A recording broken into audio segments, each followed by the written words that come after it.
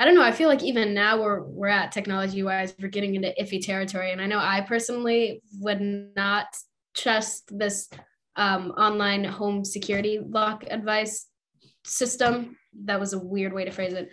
But I don't know. I didn't agree with that move at all, and I definitely would like to keep keys. So I think that there's some things that are better cemented. I'm not going to trust technology to lock my car for me or drive itself. But that's just me personally. I'm also a very paranoid person, so I'm very comfortable with the hole that I've put myself in, and I'll stay here for now.